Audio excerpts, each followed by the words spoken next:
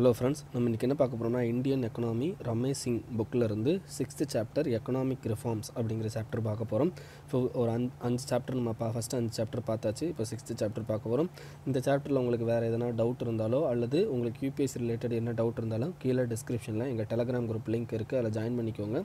So உங்க doubt அங்க கேட்கலாம். மறக்காம இந்த சேனலுக்கு Subscribe பண்ணிக்கோங்க. நம்ம ஃபர்ஸ்ட் இந்த சாப்டர்ல நம்ம பார்க்க போறது என்னன்னு பாத்தீங்கன்னா எகனாமிக் ரிஃபார்ம்ஸ் அப்படிங்கறத பார்க்க போறோம். What is economic reforms? So அது இந்தியால எந்த மாதிரி வந்துச்சு, எதனால அந்த எகனாமிக் ரிஃபார்ம்ஸை கொண்டு வந்தோம், இந்தியால மொத்தம் எத்தனை வகையான எகனாமிக் ரிஃபார்ம்ஸ் இருக்கு அப்படினு சொல்லிட்டு பார்க்க போறோம். சோ இதோட பேசிக்ல நம்ம ஃபர்ஸ்ட் செகண்ட் சாப்டர்ல பார்த்திருப்போம். வாஷிங்டன் கன்சென்சஸ், அப்புறம் பாத்தீங்கன்னா மிக்ஸ்ட் எகனாமி எல்லாமே ஃபர்ஸ்ட் சாப்டர்ல இருந்து பார்த்திருப்போம். சோ அதோட கண்டினியூஷன் மாதிரி தான் இந்த சாப்டர் போகும். ஓகேவா? சோ இன்ட்ரோடக்ஷன்ல என்ன கொடுத்திருக்காங்க அப்படினு பாத்தீங்கன்னா நம்ம எகனாமிக் ரிஃபார்ம்ஸை எப்போ அதிகமாக ஸ்டார்ட் பண்ணியிருப்போம் பார்த்தீங்கன்னா 1991. ஸோ இந்தியனோட எகனாமிக் ரிஃபார்ம்ஸ்னாலே அது 1991 ஸ்டார்ட் ஆகிருக்கும் அப்படின்னு சொல்லுவோம். ஸோ அந்த 1991 பார்த்தீங்கன்னா நிறையா நம்ம சேஞ்சஸ் கொண்டு வந்திருப்போம் ரிலேட்டட் டு எக்கனாமி. ஓகேவா? ஸோ அந்த இதைத்தான் இந்த யூனிட்டில் ஃபுல்லாக பார்க்க போகிறோம். இதில் வந்து என்னென்னு பார்த்தீங்கன்னா எகனாமிக் ரிஃபார்ம்ஸில் நம்ம வந்து என்னென்னு பார்த்தீங்கன்னா எகனாமிக் ரிஃபார்ம்ஸ் அப்படிங்கிறது என்னென்னு பார்த்தீங்கன்னா அதாவது என்ன எக்கனாமியோட மெத்தட் எப்படி இருக்க போகுது அப்படிங்கிறது தான் எக்கனாமிக் ரிஃபார்ம்ஸ். இப்போ பார்த்தீங்கன்னா ஒரு சில எக்கனாமி வந்து என்னென்னு பார்த்தீங்கன்னா கம்யூனிஸ்ட் எக்கனாமியாக இருக்கும், ஒரு சில எக்கனாமி சோஷியலிஸ்ட் எக்கனாமியாக இருக்கும், ஒரு சில எக்கனாமி மிக்ஸ்ட் எக்கனாமி, ஒரு சில எக்கனாமி கேபிட்டலிஸ்டிக் எக்கனாமியாக இருக்கும். ஸோ இந்தியாவோட எக்கனாமி எப்படி இருக்க போகுது அப்படிங்கிறத தான் வந்து என்னென்னு பார்த்தீங்கன்னா இந்த யூனிட்டில் ஃபுல்லாகவே படிப்போம். ஓகேவா? ஸோ அதாவது என்னென்னு பார்த்தீங்கன்னா எக்கனாமிக் ரிஃபார்ம்ஸ்னாலே மேக்ஸிமம் என்னென்னு பார்த்தீங்கன்னா டிக்ளைனிங் ரோல் ஆஃப் கவர்மெண்ட், அதே மாதிரி பார்த்தீங்கன்னா expanding role of private sector, இதை தான் வந்து என்னென்னு பார்த்தீங்கன்னா மேக்ஸிமம் இருக்கும். எவ்வளோக்கு எவ்வளோ நம்ம கவர்மெண்டோட ரோலை டிக்ளைன் பண்ணிக்கிட்டு எவ்வளோக்கு எவ்வளோ வந்து என்னென்னா ப்ரைவேட் செக்டாரோட ரோலை எக்ஸ்பேண்ட் பண்ணுறோமோ that is called economic reforms அப்படின்னு சொல்லுவாங்க. ஓகேவா? இதில் வந்து என்னென்னு பார்த்தீங்கன்னா பிளானிங் மாடல் எப்படி வந்துச்சு அப்படின்னு சொல்லிட்டு நம்ம பார்க்க போகிறோம். இப்போ பிளானிங் மாடல் இப்போ சோவியத் யூனியன் தான் ஃபஸ்ட்டு இந்த பிளானிங் அப்படிங்கிற ஒரு மேட்டரை கிரியேட் பண்ணியிருப்பாங்க. அதுக்கு முன்னாடி அமெரிக்காவாக இருக்கட்டும் அண்ட் யூரோப்பியன் கண்ட்ரியாக இருக்கட்டும், அவங்க வந்து என்னென்னா லேசி ஃபயர் ஸ்டேட் அப்படின்னு சொல்லுவோம். வாட் இஸ் லேசி ஃபயர் அப்படின்னு சொல்லி கேட்டிங்கன்னா கேபிட்டலிஸ்டிக் எக்கனாமிக் அப்படின்னு சொல்லுவோம். ப்ரைவேட் செக்டாரோட இன்வால்மெண்ட் அதிகமாக இருக்கும். ஸோ அதுக்கடுத்து பார்த்தீங்கன்னா அரௌண்ட் 1940 அதுக்கடுத்து பார்த்தீங்கன்னா நமக்கு சோவியத் யூனியன் வந்து என்னென்னா பிளானிங் மாடல் ஸ்டார்ட் பண்ணியிருப்பாங்க. பிளானிங் மாடல் ஸ்டார்ட் பண்ணி நம்ம வந்து மற்ற எல்லா கண்ட்ரியுமே என்னென்னா அந்த பிளானிங்கை வந்து என்னென்னா கண்டினியூ பண்ண ஆரம்பிச்சிருப்பாங்க. அரௌண்ட் 1949 சைனா தான் கடைசியாக அந்த பிளானிங் மாடலுக்குள்ளே உள்ளே கொண்டு வராங்க. ஸோ எல்லாமே டெவலப்பிங் கண்ட்ரிஸ் எல்லாமே என்ன பண்ணும் அப்படின்னு நல்லா ஞாபகம் வச்சுக்கோங்க. இந்த பிளானிங் மாடல் அப்படின்னால என்ன அர்த்தம்னா கவர்மெண்ட் வந்து என்ஃபோர்ஸ் பண்ணி ஒரு பிளானை கிரியேட் பண்ணுவாங்க. அந்த பிளானுக்கு ஏற்றாப்புல தான் அங்கே இருக்கிற எல்லாருமே ஆக்ட் பண்ணுவாங்க. இதுதான் வந்து என்னென்னா பிளானிங் மாடலில் முக்கியமானது. அதுவும் சோவியத் யூனியன் பிளானிங்கில் சோஷியலிஸ்ட் எக்கனாமியாக அது இருங்கிறதுக்கான ரீசன் அதாக தான் இருந்திருக்கும். ஓகேவா? இப்போ இதில் என்னென்னு பார்த்தீங்கன்னா அப்போ லேட்டஸ்ட்டாக வந்து என்னென்னு பார்த்தீங்கன்னா அரௌண்ட் 1940 மேலே நிறையா கண்ட்ரிஸ் வந்து என்னென்னு பார்த்தீங்கன்னா இண்டிபெண்டன்ட் ஆச்சு. ஸோ அந்த எல்லா கண்ட்ரியுமே என்ன பண்ண ஆரம்பித்தாங்க அப்படின்னு பார்த்தீங்கன்னா இந்த மாதிரி சோவியத் யூனியனோட பிளானிங் மாடல் லைக் கவர்மெண்டோட என்ஃபோர்ஸ்மெண்ட் அதிகம் இருக்க மாதிரி பார்த்தாங்க. ஏன் வந்து ப்ரைவேட் செக்டருக்கு அவங்க போகலை அப்படின்னு பார்த்தீங்கன்னா அவங்க ஆல்ரெடி கலோனியல் இதில் பீரியடில் இருந்துட்டு வந்தவங்க. ஸோ கலோனியல் பீரியடில் முக்கியமானது என்னது, வேற ஒரு கண்ட்ரிக்காரன் உள்ளே வந்து அவங்கள வந்து இது பண்ணுறது தான் கலோனியலில் மேக்ஸிமம் இருந்தது. ஸோ நம்ம ப்ரைவேட் செக்டாரை ஓப்பன் பண்ணால் ப்ரைவேட் செக்டாரை வந்து உள்ளே கொண்டு வந்தால் இது அனதர் லைக் நம்ம கலோனி இதுக்குள்ளே போன மாதிரி இருக்கும், அனதர் ஃபார்ம் ஆஃப் இது வந்து உள்ளே வரும் மாதிரி இருக்கும் அப்படின்னு சொல்லிட்டு இவங்க நிறையா பேர் யோசிச்சிருப்பாங்க. அதனால் என்ன பண்ணியிருப்பாங்கன்னா எல்லாருமே வந்து என்னென்னா இந்த மாதிரியான பிளானிங் மாடலுக்கு போயிருப்பாங்க. ஸோ இது கொஞ்ச நாளைக்கு தான் இது போக ஆரம்பிச்சிச்சே தவிர ஸோ எல்லாருமே பார்த்தீங்கன்னா ப்ரொடக்ஷனிஸ்ட் மெஷர் அப்படின்னு சொல்லுவாங்க. ப்ரொடக்ஷனிஸ்ட் அண்ட் இம்போர்ட் சப்ஸ்டியூஷன், அதாவது இம்போர்ட்டுக்கு பதிலாக நிறையா இம்போர்ட் பண்ணாமல் எல்லாமே அவங்க கண்ட்ரியிலேருந்து இது பண்ணுற அளவுக்கு பண்ணிக்கிட்டு இருந்திருப்பாங்க. ஓகேவா? அரௌண்ட் 1970 அப்போ என்ன ஆகுதுன்னு பார்த்தீங்கன்னா வேர்ல்டில் நிறையா சேஞ்சஸ் வரும். ஸோ அந்த சேஞ்சஸ்னால நம்ம கண்டிப்பாக என்ன பண்ண வேண்டி இருக்கும்னு பார்த்தீங்கன்னா வாஷிங்டன் கன்சென்சஸ்க்கு போக வேண்டி இருந்திருக்கும். வாஷிங்டன் கன்சென்சஸ் அப்படின்னு என்னென்னு பார்த்தீங்கன்னா கேபிட்டலிஸ்டிக் எக்கனாமியை தான் வாஷிங்டன் கன்சென்சஸ் அப்படின்னு சொல்லுவாங்க. இதுக்கு முன்னாடி இல்லையா அப்படின்னு கேட்டால் அரௌண்ட் 1929 இதுக்கு முன்னாடி யூஎஸில் வந்து என்னென்னு பார்த்தீங்கன்னா மிகப்பெரிய கிரேட் டிப்ரெஷன் வந்திருக்கும். ஓகேவா? அந்த கிரேட் டிப்ரெஷன் அப்போ அரௌண்ட் 1929 அப்போ கிரேட் டிப்ரெஷன் வந்திருக்கும். அது வரைக்கும் என்ன ஆகுதுன்னா வாஷிங்டன் கன்சென்சஸ் தான் இருந்திருக்கும். அதாவது என்ன பிளாங்க் நேக்டு கேபிட்டலிசம் அப்படிங்கிறப்பாங்க அதுதான் இருந்திருக்கும். அதுக்கப்புறம் என்னென்னு பார்த்தீங்கன்னா அந்த கிரேட் டிப்ரெஷனுக்கு அப்புறம் எல்லாருமே வந்து என்னென்னு பார்த்தீங்கன்னா ஓரளவுக்கு தன்னோட எக்கனாமி வந்து என்னென்னா கண்ட்ரோல் பண்ண ஆரம்பிச்சிருப்பாங்க. ஓகேவா? அதுக்கப்புறம் 1970s இந்த 1970s 80s தான் இந்த வாஷிங்டன் கன்சென்சஸ் அப்படிங்கிறது என்னென்னு பார்த்தீங்கன்னா அகைன் இந்த இதில் பிக்சரில் வரும். ஓகேவா? ஸோ இந்த வாஷிங்டன் கன்சென்சஸ்ங்கிறது நான் ஆல்ரெடி உங்களுக்கு சொன்ன மாதிரி தான். இது வந்து என்னென்னு பார்த்தீங்கன்னா ஒரு ப்ரைவேட்டை வந்து என்னென்னா இம்ப்ரூவ் பண்ணுற ஒரு இதுதான் வந்து என்னென்னு பார்த்தீங்கன்னா வாஷிங்டன் கன்சென்சஸ். ஸோ ஸ்டேட் டாமினேஷன்லேருந்து என்ன ஆகுது பார்த்தீங்கன்னா ப்ரைவேட் செக்டரோட டாமினேஷனுக்கு இது போக ஆரம்பிச்சிடும் அப்படிங்கிறது தான் வாஷிங்டன் கன்சென்சஸ். ஸோ இந்த இதில் முக்கியமானது என்னென்னு பார்த்தீங்கன்னா யார் வந்து இந்த வாஷிங்டன் கன்சென்சஸை ரொம்ப நேக்கடுங்கிறது என்னென்னா அப்படியே குருட்டு மனப்பாடலில் பண்ணாங்க அப்படின்னு பார்த்தீங்கன்னா யூகேல உள்ள மிஸ்ஸஸ் தச்சர் அப்படிங்கிறவங்க, மிஸ்ஸஸ் தச்சருங்கிறவங்க அந்த நேரத்தில் யூகேல பிரதமராக இருந்தவங்க. ஓகேவா? ஸோ அவங்க ஓக்கல் ப்ரைவேட்டைசேஷன், அதாவது என்னென்னா எந்த கண்ட்ரியுமே பண்ணாத ஒரு இதை அவங்க பண்ணாங்க. எப்படின்னா இருக்கிற எல்லாத்தையுமே ப்ரைவேட்டைசேஷனுக்காக மாற்றினாங்க. ஓகேவா?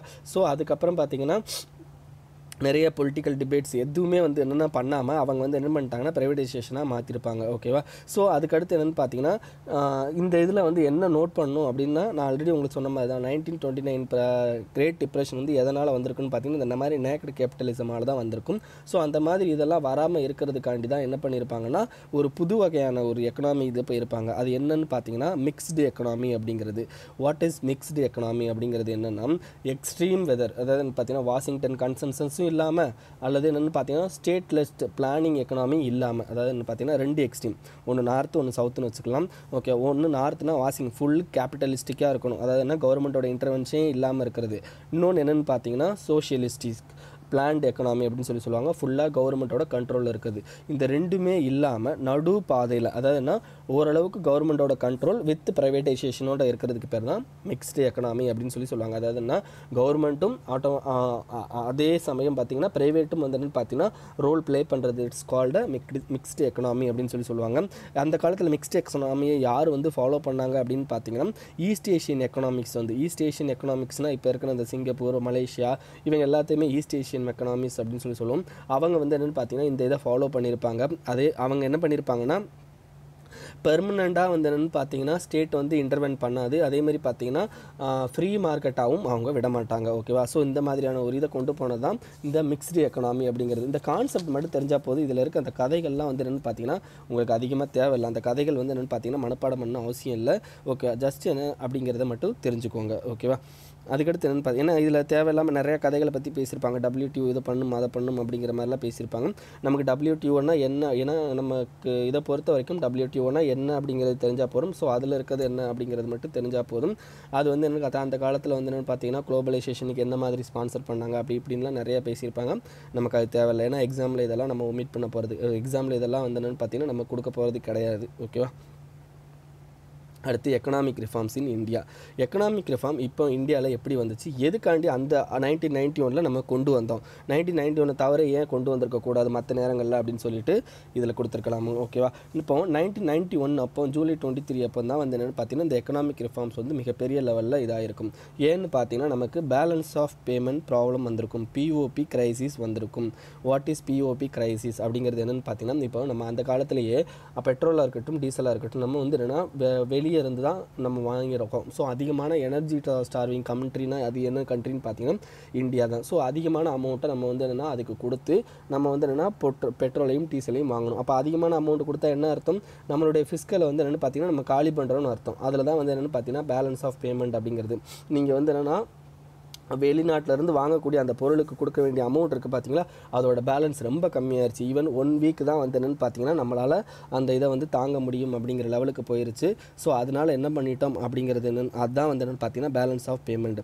இந்த பேலன்ஸ் ஆஃப் பேமெண்ட் எந்த கிரைசிஸில் ஏன் வந்துச்சு அப்படிங்கிறதுக்கு இவங்க கொடுத்துருப்பாங்க. பேலன்ஸ் ஆஃப் பேமெண்ட் ஏன் வந்துச்சு அப்படின்னு பார்த்தீங்கன்னா அரௌண்ட் 1991 அப்போ என்ன பார்த்தீங்கன்னா கல்ஃப் வார் அப்படின்னு சொல்லிட்டு ஒரு வார் வந்திருக்கும்.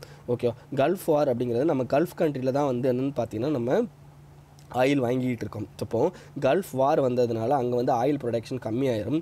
அதனால் வந்து என்னென்னு பார்த்தீங்கன்னா நமக்கு கிடைக்க வேண்டிய ஆயிலோட ரேட் வந்து என்னென்னு பார்த்தீங்கன்னா அதிகமாயிரும். ஸோ நிறையா ரேட் கொடுத்து தான் அந்த ஆயிலை வாங்க வேண்டியதாக இருந்திருக்கும். First point.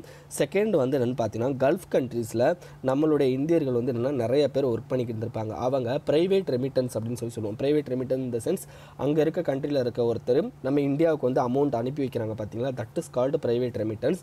அந்த ப்ரைவேட் ரெமிட்டன்ஸ் அது வரைக்கும் நிறையா வந்துக்கிட்டு இருந்திருக்கும். பட் என்னன்னா இந்த கல்ஃப் வார் அப்போ பிரைவேட் ரெமிட்டன்ஸ் ரொம்ப கம்மியாக இருக்கும். ஸோ இதனால் வந்து என்னென்னு பார்த்தீங்கன்னா மூணாவதாக இந்த ரெண்டோட ப்ராப்ளத்தினாலையும் நமக்கு ஃபாரின் டெப்ட் வந்து என்னென்னு பார்த்தீங்கன்னா அதிகமாக இருக்கும். ஸோ நம்ம ஆல்ரெடி நிறையா கடன் வாங்கியிருப்போம். ஸோ நம்மளுடைய ஃபாரின் டெப்ட் வந்து என்னென்னா அதிகமாக இருக்கும். ஸோ ஃபாரின் டெப்ட் அதிகமானதுனால அதுக்கு ரீபே பண்ண வேண்டியதுனால ஃபிஸ்கல் டெஃபிசிட்டும் நமக்கு அதிகமாக இருக்கும். ஓகேவா? ஃபிஸ்கல் டெஃபிசிட் அதிகமான ஆட்டோமேட்டிக்காக வந்து என்னென்னு பார்த்தீங்கன்னா ஹைப்பர் இன்ஃப்ளேஷன் அரௌண்ட் பார்த்தீங்கன்னா 13% அளவுக்கு என்னென்னு பார்த்தீங்கன்னா இன்ஃப்ளேஷன் லெவலு இன்க்ரீஸ் ஆகிருக்கு. அதாவதுனா 2 to 6 இந்த லெவலில் இருந்தால் தான் நம்மளுடைய இன்ஃப்ளேஷன் வந்து என்ன ஸ்டாண்டர்ட் இன்ஃப்ளேஷன் அப்படின்னு சொல்லுவோம். ஸோ அரௌண்ட் 13% கிட்ட இன்ஃப்ளேஷன் ஹைப்பர் இன்ஃப்ளேஷன் லெவலுக்கு போயிருச்சு அப்படின்னு சொல்லுவோம். ஸோ இதைத்தான் வந்து என்னென்னு பார்த்தீங்கன்னா நம்ம வந்து என்னென்னா இது அரெஸ்ட் பண்ணியே ஆகணும். ஸோ ஓகே, அரெஸ்ட் பண்ணுறதுக்காண்டி தான் நம்ம வந்து என்னென்னு பார்த்தீங்கன்னா இந்த எக்கனாமிக் ரிஃபார்ம்ஸ் அப்படிங்கிறத கொண்டு வந்தோம். ஸோ இந்த எக்கனாமிக் ரிஃபார்ம்ஸை ஏன் வந்து என்னென்னு பார்த்தீங்கன்னா இந்த விஷயம்லாம் கொண்டு வரணும் அப்படின்னு கொண்டு வந்திருப்போம். அது எதனால் அப்படின்னு பார்த்தீங்கன்னா நம்ம யார்கிட்ட போய் இதை கடன் வாங்கியிருப்போம். நமக்கு பேலன்ஸ் ஆஃப் பேமெண்ட் கிரைசிஸ் வந்தால் நம்ம யார்கிட்ட போய் கடன் வாங்கலாம் அப்படின்னு பார்த்தீங்கன்னா IMF அப்படிங்கிற ஒரு நிறுவனத்திட்ட வாங்கலாம். ஓகேவா? இன்டர்நேஷ்னல் மானிட்டரி ஃபண்ட் அப்படின்னு சொல்லுவோம். அந்த நிறுவனத்திட்ட போய் கடன் வாங்கும்போது அந்த நிறுவனம் வந்து என்னென்னா எதன் மூலமாக கடன் கொடுக்கும் அப்படின்னு பார்த்தீங்கன்னா எக்ஸ்டெண்டட் ஃபண்ட் ஃபெசிலிட்டி அப்படின்னு சொல்லிட்டு அங்கே ஒரு ஸ்கீம் இருக்குது. அந்த எக்ஸ்டெண்டட் ஃபண்ட் ஃபெசிலிட்டி ஸ்கீம் மூலமாக தான் இந்த POP கிரைசிஸ்க்கு வந்து என்னென்னா அவங்க அமௌண்ட்டு பே பண்ணுவாங்க. இந்த எக்ஸ்டெண்டட் ஃபண்ட் ஃபெசிலிட்டி மூலமாக அவங்க அமௌண்ட் கொடுக்கும்போது சில ஆப்ளிகேட்டரி ரிஃபார்ம்ஸ் பண்ணியே ஆகணும். ஆப்ளிகேட்டரினா கட்டாயம் அவங்க சொல்கிறத கேட்டே ஆகணும் அப்படிங்கிறது கேட்டு ஆகணும். அதாவதுன்னா number of rules and regulations அவங்க சொல்லுவாங்க. அதை வந்து என்னென்னா நம்ம கண்ட்ரியில் வந்து இம்ப்ளிமெண்ட் பண்ணுறது மூலமாக நம்மளுடைய எக்கனாமி வந்து என்ன இம்ப்ரூவ் ஆகும். ஸோ கண்டிப்பாக அந்த விஷயங்களை நம்ம பண்ணியே ஆகணும் அப்படிங்கிறது தான் இது இந்த எக்ஸ்டெண்டட் ஃபண்ட் ஃபெசிலிட்டிக்கு ஒரு செட் ஆஃப் ரூல்ஸ் அவங்க மெயின்டைன் பண்ணுறாங்களா, அந்த மெயின்டைன் பண்ணுறதுனால அந்த ரூல்ஸ் எல்லாம் நமக்கு சொன்னாங்களா அப்படின்னா அது கிடையாது. ஏன்னா எக்ஸ்டெண்டட் ஃபண்ட் ஃபெசிலிட்டிக்குன்னு அதாவதுனா ரூல்ஸ் சொல்லுவாங்க. பட் என்னென்னா அது அந்தந்த கண்ட்ரிக்கு தகுந்தாப்பில் சேஞ்ச் ஆகும். ஸோ அது வந்து என்னென்னா கண்டாயம் நம்ம இம்ப்ளிமெண்ட் பண்ணுற லெவலில் தான் நம்ம இருப்போம்.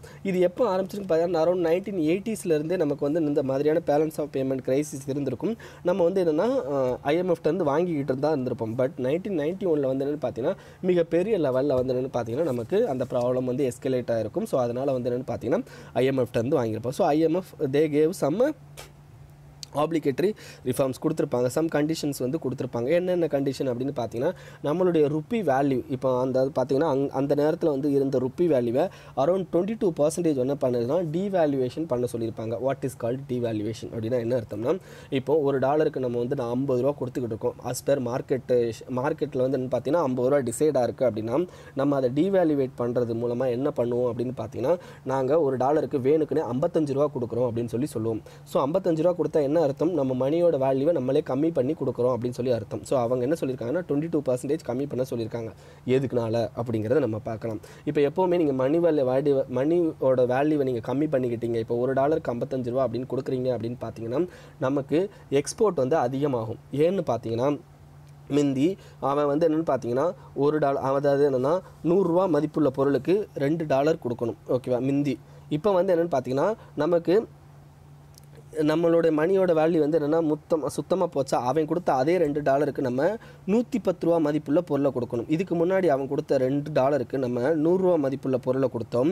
இதுக்கடுத்து இப்போ என்ன பண்ணணும்னா $2 110 ரூபா மதிப்புள்ள பொருளை கொடுத்தாகணும். அப்போ என்ன ரீசனு, அதிகமான பொருள் வந்து ஏற்றுமதி பண்ணலாம். ஏன்னா நிறைய கம்பெனிஸ் வந்து என்னென்னு பார்த்தீங்கன்னா இந்தியாவோட இதை வந்து வாங்க ஆரம்பிப்பாங்க. ஓகேவா? ஸோ அதனால் என்ன பண்ணியிருப்பாங்கன்னா IMF அரௌண்ட் 22% கீழே டீவேல்யூட் பண்ண சொல்லியிருப்பாங்க. ஓகேவா? இதுதான் வந்து என்னென்னா இதில் கொடுத்துருப்பாங்க. ஸோ அந்த காலத்தில் நமக்கு எவ்வளோ இருந்துச்சுன்னு பார்த்தீங்கன்னா 21 ரூபா இருந்துச்சு $1. அதுக்கப்புறம் என்ன அது 27 ரூபாய்க்கு நம்ம இது பண்ணிக்கிட்டோம். ஓகே, இது ஃபஸ்ட்டு பாயிண்ட்டு.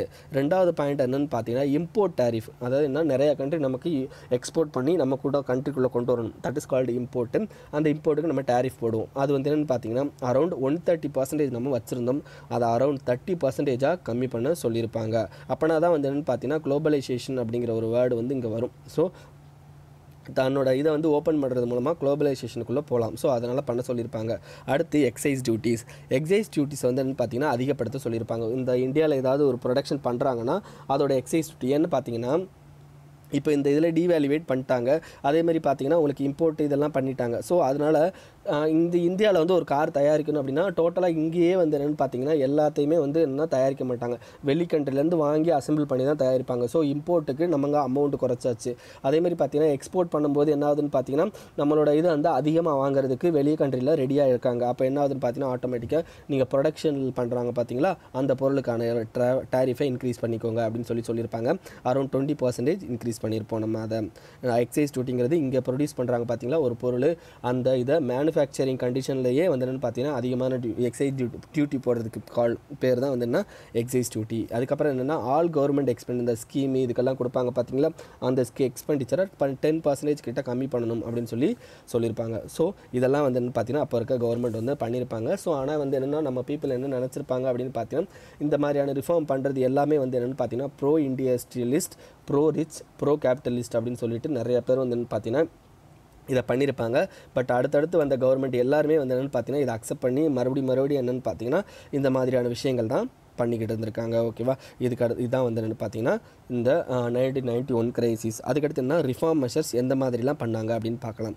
2 வகையான ரிஃபார்ம் மெஷர்ஸ் பண்ணாங்க. ஃபஸ்ட்டு வந்து என்னென்னா macro economic stabilisation measure. Macro economic stabilisation மெஷர்னால் நீங்கள் டிமாண்டை கிரியேட் பண்ணுறது மூலமாக உங்களுக்கு அதிகமான ப்ரொடக்ஷன் நடக்கும். அதிகமான ப்ரொடக்ஷன் நடந்தால் அதிகமான எம்ப்ளாய்மெண்ட் கிடைக்கும்.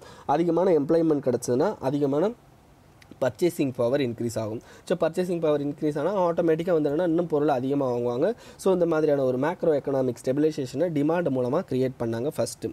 செகண்ட் வந்து என்னென்னா ஸ்ட்ரக்சுரல் ரிஃபார்ம் மெஷர். ஸ்ட்ரக்சுரல் ரிஃபார்மும் நம்ம இப்போ இருக்கிற அந்த இருக்குது பார்த்திங்கன்னா நம்ம இந்தியனோட அந்த ஸ்ட்ரக்சுரல்ஸ் லைக் என்னென்னு பார்த்தீங்கன்னா இந்த சப்ளை ஆஃப் கூட்ஸு, ஓகேவா, கவர்மெண்ட் இது, ஸோ இந்த மாதிரியான இதெல்லாம் வந்து கவர்மெண்டோட ரூல்ஸ் அண்ட் ரெகுலேஷனு, ஓகேவா, இது எல்லாத்தையுமே சேஞ்ச் பண்ணுறது தான் ஸ்ட்ரக்சுரல் ரிஃபார்ம். ஸோ அந்த மெஷரையும் இந்தியாவில் எடுத்தாங்க. ஓகேவா, இதுதான் வந்து முக்கியமான இது மெத்தட். ஓகேவா, நெக்ஸ்ட் வந்து பார்த்தீங்கன்னா எல்பிஜிங்கிற கான்செப்டை பார்க்க போகிறோம். வாட் இஸ் எல்பிஜி அப்படிங்கிறது பார்த்தீங்கன்னா எல்பிஜி லிபரலைசேஷன், ப்ரைவேட்டைசேஷன், குளோபலைசேஷன். ஓகேவா, லிபரலைசேஷன் அப்படிங்கிறது குளோபலைசேஷனுங்கிறத நம்மளுடைய கோல் போய் அச்சீவ் பண்ணணும். ஓகேவா, இந்த கோலை அச்சீவ் பண்ணுறதுக்கான அந்த பாத்து தான் லிபரலைசேஷன். ஓகேவா, இந்த கோலை அச்சீவ் பண்ணுறதுக்கான டைரெக்ஷன் தான் லிபரலைசேஷன். ஓகேவா, அந்த டைரெக்ஷனுக்கு உருவாகிற அந்த பாத்து இருக்குது பார்த்தீங்களா, அந்த பாத்து தான் ப்ரைவேட்டைசேஷன் அப்படிங்கிறது. ஓகேவா, நல்லா புரிஞ்சுக்கோங்க. குளோபலைசேஷன் அப்படிங்கிறது நம்மளுடைய கோலு. இதை அச்சீவ் பண்ணுறதுக்கான அந்த டைரெக்ஷன் எந்த இது கொடுக்குன்னா லிபரலைசேஷன் கொடுக்கும்.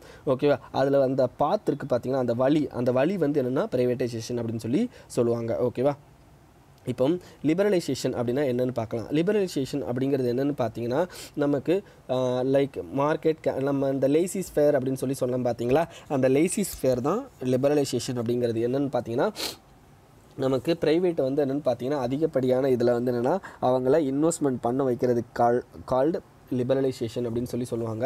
லிபரலைசேஷன்னா நம்மளுடைய மார்க்கெட்டையும் நம்மளுடைய எக்கனாமியையும் லிபரேட் பண்ணுறது, ஓப்பன் டோர் பாலிசியை கொண்டு வர்றது அப்படிங்கிறது தான். ஓகேவா, ஓப்பன் டோர் பாலிசி அப்படிங்கிறது பார்த்தீங்கன்னா நிறையா கம்பெனிஸ் வந்து என்னென்னா இந்தியாவில் இன்வெஸ்ட் பண்ணுறதுக்காண்டி கொண்டு வந்தது தான் அந்த ஓப்பன் டோர் பாலிசி அப்படிங்கிறது. இந்த ஓப்பன் டோர் பாலிசியில் மொத்தம் இந்த இதை வந்து என்னென்னு பார்த்தீங்கன்னா 2 வகையாக இதில் பிரித்து பேசியிருப்பாங்க. 2 போல் அப்படின்னு பேசியிருப்பாங்க. ஒன்று வந்து என்னென்னு பார்த்தீங்கன்னா ஒன்று வந்து லிபரலைசேஷன் அப்படிங்கிறது அப்படிங்கிறது, இன்னொன்று பார்த்தீங்கன்னா கவர்மெண்ட் கண்ட்ரோல் அப்படின்னு யூஎஸ்ஏல இதுக்கு முன்னாடி லிபரலைசேஷன் ஃபுல்லாக இருந்திருக்கும். ஆனால் சைனாவில் வந்து என்னென்னு பார்த்தீங்கன்னா கவர்மெண்ட் கண்ட்ரோல் அதிகமாக இருந்திருக்கும். ஸோ இதில் ஒன்று நார்த் போல் சவுத் போல்னு வச்சு பேசியிருப்பாங்க. அதெல்லாம் நமக்கு தேவையில்லை. ஸோ இதை மட்டும் தெரிஞ்சுக்கோங்க. ஓகேவா, அதுக்கடுத்து பார்த்தீங்கன்னா privatisation. What is called privatisation அப்படின்னு பார்த்தீங்கன்னா ப்ரைவேட்டைசேஷனுங்கிறது நம்ம நிறையா வந்து நம்ம தெரியும், நம்ம அந்த காலத்தில் வந்து நிறைய நேஷ்னலைசேஷன் நிறையா பண்ணியிருப்போம், ரிசர்வேஷன் நிறையா வச்சுருந்துருப்போம். ஸோ இது எல்லாத்தையுமே ப்ரைவேட்டுக்கு இது பண்ணுறதுக்கு பேர் தான் ப்ரைவேட்டைசேஷன் அப்படின்னு சொல்லுவாங்க. ஸோ மார்க்கெட் ரிஃபார்ம்ஸ் பண்ணி ப்ரைவேட்டை அதிகமான லெவலில் இங்கே உள்ளே கொண்டு வரதுக்கு it is called as privatisation. ஓகேவா, அதில் ஃபஸ்ட்டு பாயிண்ட் என்னென்னா டீநேஷ்னலைசேஷன் அப்படிங்கிறது. நம்ம நிறைய இதை வந்து என்னென்னு பார்த்தீங்கன்னா நேஷ்னலைஸ் பண்ணி வச்சிருந்தோம். நிறையா பேங்க்கு, நிறையா கம்பெனிஸ் இதெல்லாம் நேஷ்னலைஸ் பண்ணி வச்சுருந்தோம். ஸோ அதை 100% என்னென்னா டீநேஷ்னலைசேஷன் பண்ணுறது. ஓகேவா, அதாவது அந்தந்த ஏரியாக்கள்லாம் இப்போ பேங்கிங் ஏரியானா இதுக்கு முன்னாடி கவர்மெண்ட் தான் இருந்தாங்க. ஸோ அதனால் அதுக்கடுத்து தனியார் வந்துக்கலாம் அப்படின்னு சொல்லிட்டு டீநேஷ்னலைசேஷன் பண்ணியிருப்பாங்க. நெக்ஸ்ட் வந்து என்னென்னு பார்த்தீங்கன்னா டிஸ்இன்வெஸ்ட்மெண்ட்னா கவர்மெண்ட் கம்பெனியோட ஷேர் இருக்குது பார்த்தீங்களா, அந்த ஷேரை விற்கிறது. ஸோ டிஸ்இன்வெஸ்ட்மெண்ட்டில் 2 வகையான டிஸ்இன்வெஸ்ட்மெண்ட்ஸ் இருக்குது. ஒன்று நார்மல் டிஸ்இன்வெஸ்ட்மெண்ட், இன்னொன்று ஸ்ட்ராட்டஜிக் டிஸ்இன்வெஸ்ட்மெண்ட் அப்படின்னு சொல்லுவாங்க. நார்மல் டிஸ்இன்வெஸ்ட்மெண்ட்னா 40 அதாவது பார்த்தீங்கன்னா ஒரு கம்பெனியோட ஷேரை வந்து என்னன்னா 51% மேலே இருந்து 50% மேலே யார் வச்சுருக்காங்களோ அவங்க தான் அந்த கம்பெனியோட கண்ட்ரோலர் அப்படின்னு சொல்லலாம். ஓகேவா? ஸோ அரௌண்ட் 49% வரைக்கும் என்னென்னா கவர்மெண்ட்டோட ஷேரை விற்கிறதுக்கு கால்டு நார்மல் டிஸ்இன்வெஸ்ட்மெண்ட். ஸ்ட்ராட்டஜிக் டிஸ்இன்வெஸ்ட்மெண்ட்னா 51% மேலே, அதாவது வந்து பார்த்தீங்கன்னா அந்த மேனேஜ்மெண்ட்டையே என்னென்னா தனியாருக்கு விற்றுருவாங்க. That is called strategic disinvestment அப்படிங்கிறது. ஓகேவா? இதுதான் அது. தேர்ட் வந்து என்னென்னு பார்த்தீங்கன்னா privatisation, direct and indirect economic policy இருக்குது பார்த்தீங்களா, அதில் வந்து என்னென்னு பார்த்தீங்கன்னா மார்க்கெட் அண்ட் இதை வந்து என்னென்னா boost பண்ணுறதுக்காண்டி D licensing, D reservation industries. Okay, D லைசன்சிங்னா என்ன அர்த்தம்னா அந்த காலத்தில் நீங்கள் வந்து என்னென்னு பார்த்தீங்கன்னா நம்ம இந்தியாவில் ஏதாவது ஒரு கம்பெனி ஆரம்பிக்கணும் அப்படின்னு பார்த்தீங்கன்னா அதுக்கு லைசன்ஸ் வாங்கணும். ஓகேவா? அந்த லைசன்சிங் ப்ராசஸ் லைசன்சிங் ராஜ் அப்படின்னு சொல்லுவாங்க. நம்ம 8th சாப்டரில் இண்டஸ்ட்ரீஸ் இது படிப்போம். ஓகே, நான் அப்போ அதில் எக்ஸ்பிளைன் பண்ணுறேன். டி லைசன்சிங் அப்படிங்கிறது என்னென்னு பார்த்தீங்கன்னா நம்ம ஒவ்வொரு இதுக்கும் லைசன்சிங் வாங்குவோம், அதை கேன்சல் பண்ணியிருப்பாங்க. நெக்ஸ்ட் வந்து பார்த்தீங்கன்னா ரிசர்வேஷன், அதாவது என்ன அந்த காலத்து நம்ம இதில் வந்து என்ன ஃபஸ்ட்டு இண்டஸ்ட்ரி ஸ்டார்ட் பண்ணும்போது நமக்கு வந்து என்னென்னு பார்த்தீங்கன்னா பார்ட் ஏ பார்ட் பி அப்படின்னு சொல்லிட்டுலாம் இருக்குது. அப்படின்னா என்ன அர்த்தம்னா சில இதெல்லாம் வந்து என்ன சென்ட்ரல் கவர்மெண்ட் தான் ஓப்பன் பண்ண முடியும், சில வந்து என்னென்னா ஸ்டேட் கவர்மெண்ட் தான் ஓப்பன் பண்ண முடியும் சில ஏரியாஸ் ஆஃப் கம்பெனிஸ். ஓகேவா? இந்த நியூக்ளியர் ரிசர்ச் இதெல்லாம் வந்து பார்த்தீங்கன்னா சென்ட்ரல் கவர்மெண்ட் தான் வைக்க முடியும். அதே மாதிரி பார்த்தீங்கன்னா நியூக்ளியர் ரயில்வேஸ் எல்லாத்துலேயும் சென்ட்ரல் கவர்மெண்ட் தான். இப்போ ஸ்டேட் கவர்மெண்ட்டுன்னா அவனுக்குன்னு ஒரு இடம் கொடுத்துருப்பாங்க. இது தனியாக இருக்குன்னு வந்து பார்த்தீங்கன்னா சின்ன சின்ன இதை கொடுத்துருப்பாங்க. ஸோ அதெல்லாம் டி ரிசர்வேஷன் பண்ணுறதான் இண்டஸ்ட்ரியலைசேஷன் அப்படிங்கிறது. ஓகேவா? அதுக்கடுத்து குளோபலைசேஷன்னாலே இது முக்கியமானதுன்னா unrestricted cross border moment of goods and service. இதுதான் குளோபலைசேஷன் அப்படிங்கிறது. ஓகேவா? இதுக்காண்டி கொண்டு வந்த இதுதான் வந்து பார்த்தீங்கன்னா WTO அப்படின்னு சொல்லுவோம். ஸோ WTOட முக்கியமான இதே என்னென்னு பார்த்தீங்கன்னா ட்ரேடை வந்து பார்த்தீங்கன்னா ஃப்ரீ பண்ணுறது, ஃப்ரீ ட்ரேட் இதை வந்து என்னென்னா இன்க்ரீஸ் பண்ணுறது தான். ஓகேவா? அதுக்கடுத்துனா OECD கண்ட்ரிஸோட முக்கியமான இதுவும் இதுதான். OECD organisation of economic cooperation and development. இவங்களுடைய இது வந்து பார்த்தீங்கன்னா இந்த மாதிரியான free flow of movement of goods and services அப்படிங்கிறதான் இதில் சொல்லியிருப்பாங்க. ஓகேவா? நெக்ஸ்ட் என்னென்னு பார்த்தீங்கன்னா ஜென்ரேஷன் ஆஃப் எக்கனாமிக் ரிஃபார்ம்ஸ். இப்போ இந்தியாவில் எத்தனை வகையான ஜென்ரேஷன் ஆஃப் ரிஃபார்ம்ஸ் இருக்குன்னு பார்த்தீங்கன்னா டோட்டலாக 4 வகையான இது, 3 வகையான இது மட்டும்தான் நம்ம ஓவராலாக அக்செப்ட் பண்ணி வச்சுருக்கோம். 4வது வந்து என்னென்னு பார்த்தீங்கன்னா இன்ன வரைக்கும் அக்செப்ட் பண்ணலாம். இப்போ 3 வரைக்கும் பார்க்கலாம். அரௌண்ட் 1991 ஸ்டார்ட் பண்ணியிருப்போமா, அதுலேருந்து 2000 வரைக்கும் ஃபஸ்ட்டு ஜென்ரேஷன் ஆஃப் ரிஃபார்ம்ஸ் அப்படின்னு சொல்லுவோம். இந்த ஃபஸ்ட்டு ஜென்ரேஷன் ஆஃப் ரிஃபார்ம்ஸில் என்னெல்லாம் பண்ணியிருப்போம்னா ப்ரமோஷன் ஆஃப் ப்ரைவேட் செக்டார். ஓகேவா? நான் ஆல்ரெடி சொன்ன மாதிரி டி லைசன்சிங், டி ரிசர்வேஷன், அதுக்கடுத்து MRTP limit, abolition of MRTP limit. MRTPனா என்ன அர்த்தம்னு பார்த்தீங்கன்னா மோனோபோலி ரெஸ்ட்ரிக்டிவ் ட்ரேட் ப்ராக்டிஸ் அப்படின்னு சொல்லுவோம். அப்படின்னா என்ன அர்த்தம்னு பார்த்தீங்கன்னா இப்போ ஏதாவது ஒரு கம்பெனி வந்து என்ன பார்த்தீங்கன்னா ஒரு இதில் இருக்குது அப்படின்னு பார்த்தீங்கன்னா லைக் இப்போ ஒரு கம்பெனி கார் தயாரிக்குது அப்படின்னு பார்த்தீங்கன்னா அவன் நிறைய பேரை தடுப்பான் காரை தயாரிக்க விடாமல். அப்படிலாம் தயாரிக்க விடாமல் அவன் தடுக்கிறதுக்காண்டி நம்ம தடுக்கிறான் பார்த்தீங்களா, அதை கட்டுப்படுத்துறதுக்காண்டி கொண்டு வந்ததான் MRTP லிமிட் அப்படிங்கிறதுன்னு பார்த்தீங்கன்னா இவ்வளோ அமௌண்ட் அப்படின்னு சொல்லிட்டு இருக்கும். ஸோ அதெல்லாம் பார்த்தீங்கன்னா இதில் அபாலிஷன் பண்ணியிருப்பாங்க. ஓகேவா? அதுக்கடுத்து கம்பல்சன் ஃபேஸ்ட் ப்ரொடக்ஷன், இதெல்லாம் வந்து என்ன இவ்வளோ தான் பண்ணக்கூடாது அப்படின்னு சொல்கிறதெல்லாம் நம்ம கேன்சல் பண்ணியிருப்போம். அதே மாதிரி பார்த்தீங்கன்னா லோன்ஸ் இன்ட்டு ஷேர். இப்போ யாராவது கம்பெனி லோன் வாங்கியிருந்தாங்கன்னா அது கவர்மெண்ட் என்ன பண்ணணும்னு பார்த்தீங்கன்னா அவனால் பே பண்ண முடியலையா அதை ஷேராக மாற்றிடுவாங்க. ஓகேவா? அதே மாதிரி என்வரான்மெண்டல் லாஸ் இதெல்லாம் வந்து பார்த்தீங்கன்னா அவங்க கேன்சல் பண்ணாங்க. நெக்ஸ்ட் வந்து பார்த்தீங்கன்னா பப்ளிக் செக்டார் ரிஃபார்ம்ஸ்னால் ஆல்ரெடி சொன்ன மாதிரி தான் டிஸ்இன்வெஸ்ட்மெண்ட் பண்ணுறது. அதே மாதிரி பார்த்தீங்கன்னா அவங்க மேனேஜ்மெண்ட்டில் வந்து சேஞ்சஸ் கொண்டு வருது. ஸோ ப்ராஃபிட்டபிலிட்டியாக அதை வந்து சேஞ்ச் பண்ணுறது தான் பப்ளிக் செக்டார் ரிஃபார்ம்ஸ் அப்படிங்கிறது. நெக்ஸ்ட் வந்து பார்த்தீங்கன்னா எக்ஸ்டர்னல் ரிஃபார்ம்ஸுங்கிறது என்னென்னு பார்த்தீங்கன்னா நம்மளுடைய இதை வந்து என்னென்னு பார்த்தீங்கன்னா ஃப்ளோட்டிங் எக்ஸ்சேஞ்ச் மார்க்கெட்டில் கொடுத்துறது. ஃப்ளோட்டிங் எக்ஸ்சேஞ்ச்னால் என்ன மீனிங்னா நீங்கள் வந்து உங்களுடைய மணி வேலை மதிப்பு எல்லாத்தையும் வந்து என்னென்னு பார்த்தீங்கன்னா யார் முடிவு பண்ணுவோன்னா மார்க்கெட் முடிவு பண்ணும் அப்படிங்கிறது தான். அதுக்கடுத்து என்ன ஃபுல் கரண்ட் அக்கௌண்ட் கன்வெர்ட்டபிலிட்டி அப்படின்னா கரண்ட் அக்கௌண்ட் கன்வெர்ட்டபிலிட்டி அப்படின்னா என்ன அர்த்தம்னா இப்போ ஒரு கம்பெனி உள்ளே வர்றாங்க, ஒரு கம்பெனி இங்கே கேபிட்டல் ரெடி பண்ணுறாங்க. ஓகேவா? இங்கே வந்து என்னென்னு பார்த்தீங்கன்னா ஒரு கார் கம்பெனி தயாரிக்கிறாங்க. அந்த காரை விற்கிறாரு பார்த்தீங்களா அந்த ஓனர், அவர் வந்து சொந்தக்காரரு வேறு ஒரு கண்ட்ரி. அந்த கார் இங்கே தயாரிக்கிறாரு, அதில் ஒரு ரெவன்யூ வரும் பார்த்தீங்களா, அந்த ரெவன்யூ தான் அவருக்கு கரண்ட் அக்கௌண்ட் அப்படின்னு சொல்கிறது. அதை வந்து என்னென்னு பார்த்தீங்கன்னா அவர் கரன்சியில் மாற்றினா தான் அவர் வந்து அவர் கண்ட்ரியில் யூஸ் பண்ண முடியும். இந்தியாவில் ஃபுல்லாக கரண்ட் அக்கௌண்ட் கன்வெர்ட்டபிலிட்டி இருக்குது. அப்படின்னா என்ன அர்த்தம்னா அவர் கிடைக்கிற ரெவன்யூவை அவர் அப்படியே அவர் கரன்சியில் சேஞ்ச் பண்ணிக்கலாம். பட் இந்தியாவில் கேபிட்டல் அக்கௌண்ட் கன்வெர்ட்டபிலிட்டி கிடையாது. அப்படின்னா என்ன அர்த்தம்னா இங்கே வந்து ஒரு பிளான்ட் ரெடி பண்ணார் பார்த்தீங்கன்னா அந்த பிளான்ட்டை அப்படியே அவர் கரன்சிக்கு, அதாவது என்ன அந்த பிளான்ட்டை விற்றுட்டு அப்படியே அவர் கரன்சிக்கு மாற்றிட்டு போகிறது முடியாது இந்தியாவில். அதை ஞாபகம் வச்சுக்கோங்க. அதுக்கடுத்து என்னென்னு பார்த்தீங்கன்னா அது இன்னமும் முடியாது. ஓகேவா? அதேமாதிரி ஃபாரின் இன்வெஸ்ட்மெண்ட்டுக்கு, டைரக்ட் இன்டைரக்ட் இன்வெஸ்ட்மெண்ட்டுக்கு, அதேமாதிரி பார்த்தீங்கன்னா ஃபாரின் எக்ஸ்சேஞ்ச் மேனேஜ்மெண்ட் ஆக்ட் அதை வந்து என்னென்னு பார்த்துட்டாங்கன்னா ஃபாரின் எக்ஸ்சேஞ்ச் ரெகுலேஷன் ஆக்ட்னு இருந்ததை ஃபாரின் எக்ஸ்சேஞ்ச் மேனேஜ்மெண்ட் ஆக்ட்னு மாற்றிருப்பாங்க. ஓகேவா? அதுக்கடுத்து ஃபினான்ஷியல் செக்டார் ரிஃபார்ம்ஸில் எந்தெந்த ஃபினான்ஷியல் செக்டார் நமக்கு தெரியும்? Banking, capital market, insurance, mutual fund இதெல்லாம் ரிஃபார்ம்ஸ் கொண்டு வந்தாங்க. டேக்ஸ் ரிஃபார்ம்ஸ் அப்படிங்கிறது என்னென்னு பார்த்தீங்கன்னா ரிலேட்டட் டு சிம்பிளிஃபை பண்ணியிருப்பாங்க, ப்ராட் பேஸ் பண்ணியிருப்பாங்க, மாடர்னைஸ் பண்ணியிருப்பாங்க, செக்கிங் எவேஷனை கொண்டு வந்திருப்பாங்க. இதெல்லாம் வந்து என்னென்னு பார்த்தீங்கன்னா ஃபஸ்ட்டு ஜென்ரேஷன் ரிஃபார்ம் அப்படிங்கிறது. அதுக்கடுத்து செகண்ட் ஜென்ரேஷன் ரிஃபார்ம் 2000 2001 வரைக்கும் வந்தது தான் செகண்ட் ஜென்ரேஷன் ரிஃபார்ம். அதாவது ஃபஸ்ட்டு ஜென்ரேஷன் ரிஃபார்ம் வந்து ஒழுங்காக ஃபுல்லாக முடிஞ்சிச்சுன்னா இல்லை, அதுவும் ரன்னிங்கில் இருக்கும். அப்படியே செகண்ட் ஜென்ரேஷன் ரிஃபார்மும் போயிட்டுருக்கும். ஓகேவா? அதில் பார்த்தீங்கன்னா ஃபஸ்ட்டு ஃபேக்டர் மார்க்கெட் ரிஃபார்ம் அப்படின்னு சொல்லுவாங்க. What is factor market ரிஃபார்ம்னா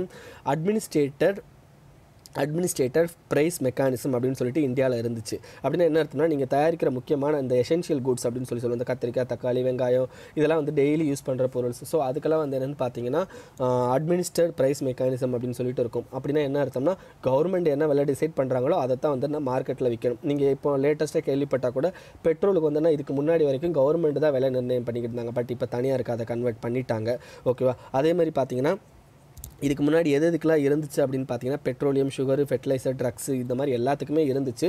so அதனால் நிறைய ப்ரைவேட் கம்பெனி இதனால் பாதிக்கப்பட்டாங்க. அவங்களால வந்து என்னென்னு பார்த்தீங்கன்னா மார்க்கெட்டோட அந்த இப்போ விலை ஏறுது இறங்குது, விலை ஏறுற நேரம் வந்து என்னென்னு பார்த்தீங்கன்னா அதிகமான லாபம் வந்து அவங்களுக்கு கிடைக்கிறதுக்கான வாய்ப்பு இருக்குது. ஸோ அதெல்லாம் வந்து கிடைக்க விடாமல் கவர்மெண்ட் பண்ணிக்கிட்டு இருந்திருப்பாங்க. ஸோ அதை வந்து கேன்சல் பண்ணுறது தான் இந்த APM. ஓகேவா? அதை கேன்சல் பண்ணியிருப்பாங்க. ஸோ அதுக்கடுத்து பார்த்தீங்கன்னா இப்போ LPG எல்லாத்துக்குமே வந்து என்னென்னு பார்த்தீங்கன்னா இந்த அட்மினிஸ்ட்ரேட் ஃபேக்டர் கிரைஸை வந்து கேன்சல் பண்ணிட்டாங்க. ஓகேவா?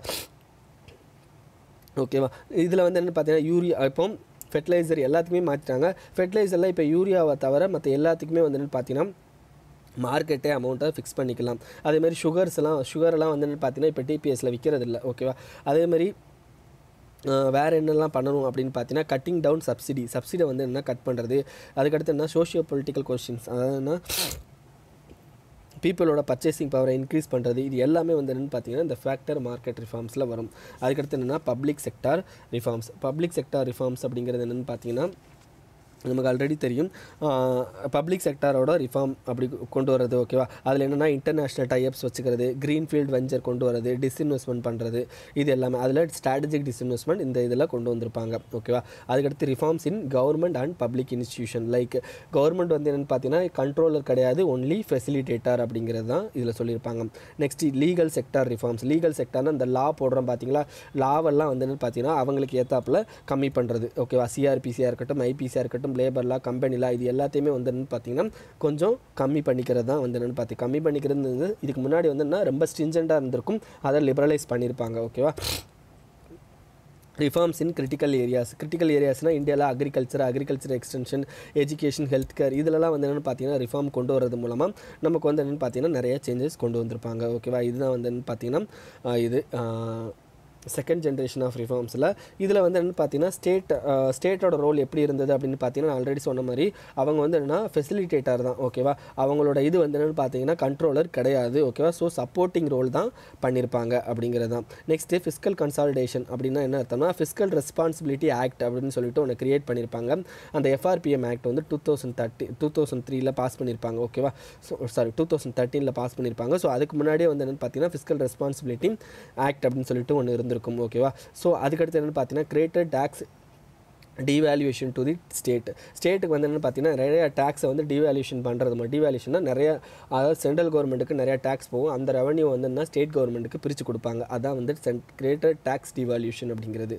ஓகேவா? அதுக்கடுத்து என்ன focusing on social sector like health, education இதெல்லாம் வந்து என்னென்னா இந்த செகண்ட் ஜென்ரேஷன் ஆஃப் ரிஃபார்ம்ஸில் பண்ணியிருப்பாங்க. அதுக்கடுத்து தேர்ட் ஜென்ரேஷன் ஆஃப் ரிஃபார்ம்ஸ் அப்படிங்கிறது என்னென்னா 10th பிளான். நேற்று ஃபுல்லாக நம்ம 10th பிளானை பற்றி படித்தோம். அந்த 10th பிளானில் அந்த பஞ்சாயத்து ராஜ் இன்ஸ்டியூஷன் வர்றது.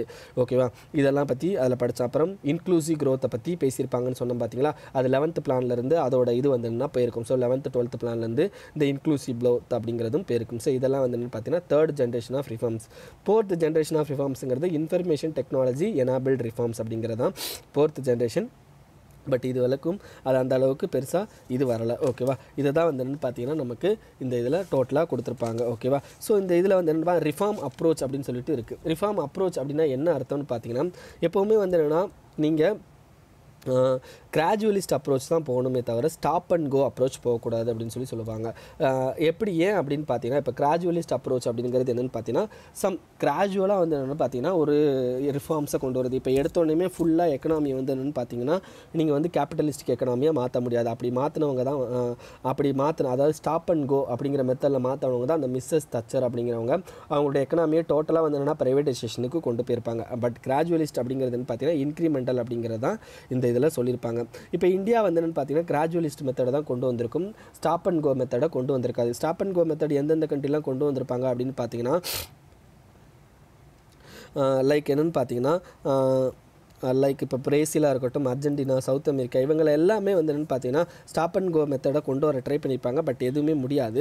இந்தியாவும் வந்து என்னென்னு பார்த்தீங்கன்னா அந்த ஸ்டாப் அண்ட் கோ மெத்தடை வந்து பண்ண ட்ரை பண்ணியிருப்பாங்க. பட் என்னென்னு பார்த்தீங்கன்னா அது முடியாது. ஏன் அது முடியாது, ஸ்டாப் அண்ட் கோ வந்து மெத்தட் ஏன் பண்ண முடியாது அப்படின்னு பார்த்தீங்கன்னா, இந்தியானோட பாப்புலேஷன் வந்து ரொம்ப அதிகம். ஓகேவா, அது ஃபஸ்ட்டு மேட்ரு. செகண்ட் வந்து என்னென்னு பார்த்தீங்கன்னா, இந்தியாவில் நிறையா ப்ராப்ளம்ஸ் இருந்திருக்கும். லைக் என்னென்னு பார்த்தீங்கன்னா, இந்தியன் வந்து என்னென்னு பார்த்தீங்கன்னா இன்ஃப்ளேஷன் வந்து ப்ரெஷர் வந்து என்னென்னா அதிகமாக இருந்திருக்கும். அது வந்து செகண்டு.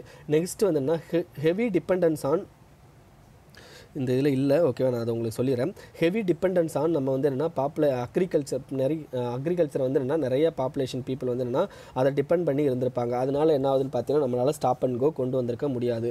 நெக்ஸ்ட் வந்து என்னென்னா lack of education and awareness, இதெல்லாம் வந்து பார்த்தீங்கன்னா அதிகமாக கம்மியாக இருந்திருக்கும். ஸோ அதனாலேயே நம்மளால் பண்ண முடியாது. அதுக்கடுத்து என்ன, வீக் வெல்ஃபேர் சப்போர்ட் சிஸ்டம் நம்ம இந்தியாவில் இருந்ததுனால நம்மளால் ஸ்டாப் அண்ட் கோ போயிருக்க முடியாது. Next options of political consensus. இங்கே உள்ள பொலிட்டிக்கல் பார்ட்டிஸ் இருக்காங்க பார்த்தீங்களா, அவங்களுடைய அந்த கன்சென்சஸ் வந்து என்ன பார்த்தீங்கன்னா அந்த அளவுக்கு இதில் இல்லை. அதனால் வந்து பார்த்திங்கன்னா நம்மளால் இந்த ஸ்டாப் அண்ட் கோ போக முடியாது. நெக்ஸ்ட் வந்து என்ன, லேக் ஆஃப் ஃபெடரல் மெச்சூரிட்டி. நம்மளுடைய ஸ்டேட்டும் சென்ட்ரல் கவர்மெண்ட்டும் சண்டை போட்டுக்கிட்டு தான் இருந்திருக்காங்களே தவிர ஸ்டாப் அண்ட் கோ அந்த மாதிரியான எக்கனாமிக் ரிஃபார்ம்ஸை கொண்டு போகிறதுக்கான மிகப்பெரிய லெவலில் பார்க்கல அப்படின்னு சொல்லுவாங்க.